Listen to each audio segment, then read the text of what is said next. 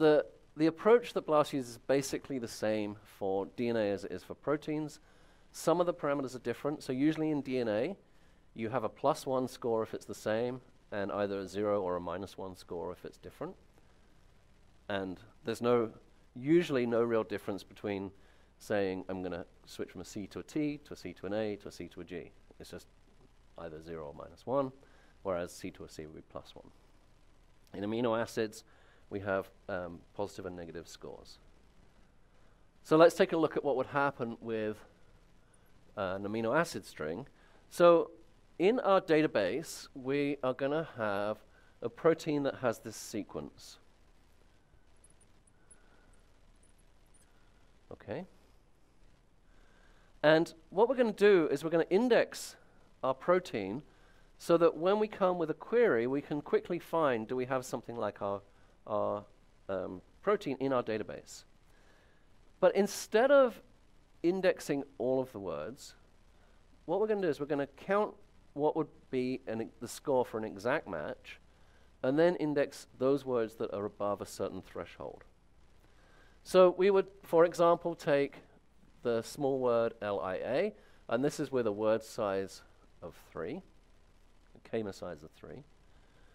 And we would say that if we go from an L to an L, we have a score of 4. From an I to an I, we have a score of 4. And from an I to an A, we have a score of 4. And so our score would be 12. And that basically is the biggest score that that word can get, right? Because the biggest score is always amino acid to itself. You're never going to get a better score than that, regardless of what other substitutions you have. Our second word, we look at the scores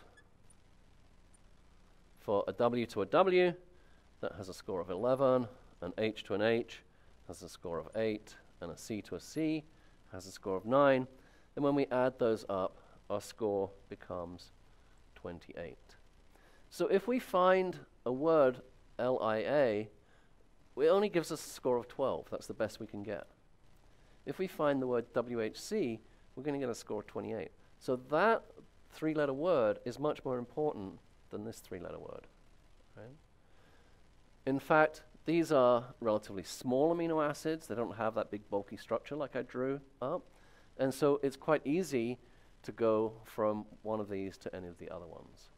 In this case, these amino acids are more complex. They have bigger structure. And the protein's like, holy moly, dude, calm down. I can't change. And so these alignments get scored higher. We can do the same with the last two words. And our M to M gets a score of 5, our P to P gets a score of 7, and our N to N gets a score of 6. And then our last word, which is just A going to itself 3 times, always gets a score of 4. So this one adds up to 12, and this one adds up to 18. When we're building the index, we only want to keep things that are actually going to be useful to us. And so we say, you know what, we've got a threshold, and our threshold for being really brilliant and important is 15. It may or may not be 15. I'm just making that up so I can throw away these 2 words. And then I'm going to keep these words. And so in my database, the way that I register this sequence is by having these 2 words here. And these are the maximum scores that I can. Let's remember that we're keeping WHC and MPN. That's how I index my database, and I can pre-compute that index pretty quickly and pretty easily before we do any searching, right? So I just have that pre-computed, sitting around on my laptop doing nothing, taking up bytes. So now what I do, so this is my database sequence. And now what I do is I have what I call the query sequence. And the query sequence is the one that we're trying to find a match to. Yeah? And so I take my query sequence, and I've indexed my database. The only words I've kept are WHC and MPN. And lo and behold, not surprisingly, because the example wouldn't work if I didn't have those there, then I find those two words. Okay? And my WHC scored 28, and my MPN scored 18, which gives me an initial score of 46. Now, I'm not saying what 46 is, whether that's good or bad, that's just my initial score. But one of the filters that you can apply is on this initial score, which is just based on word matching. And word matching is really easy. You can do that really fast in computer science. Yeah? And so I've got a score. I can apply a threshold and say, hey, I think that this is going to be important, I should keep it, or I think that this is just by chance, it's just a bit of junk, the score's not really that high, I'm going to throw it away.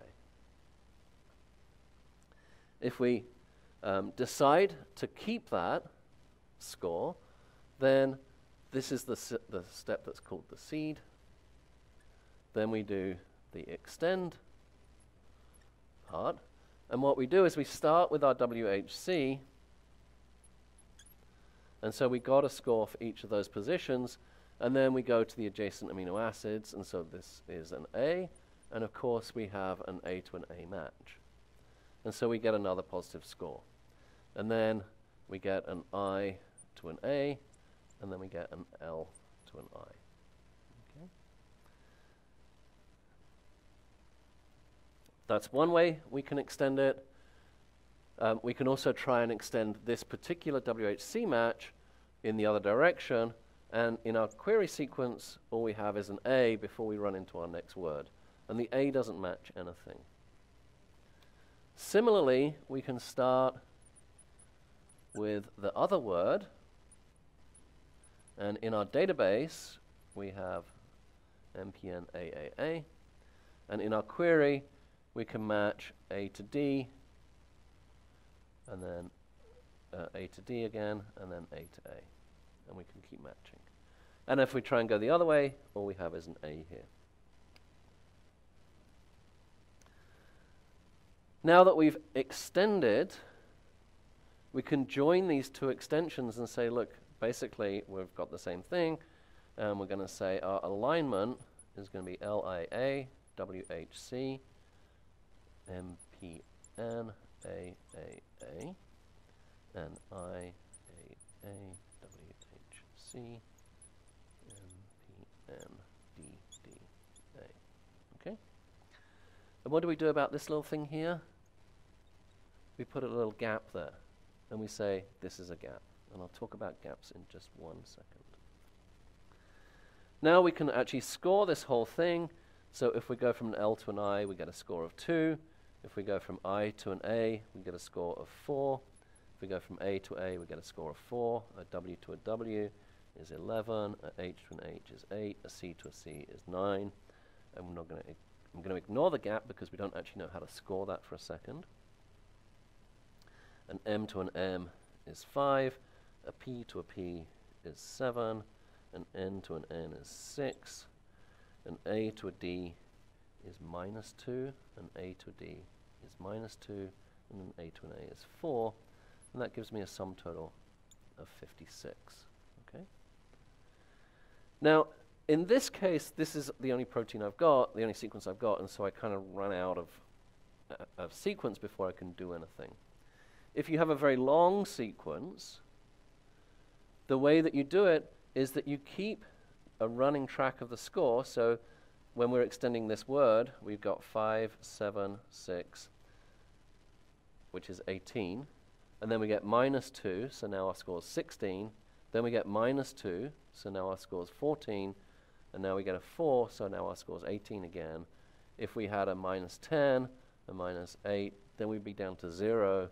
A -2 would be below 0. And so you keep extending the alignment while the score is positive. That's basically the rule.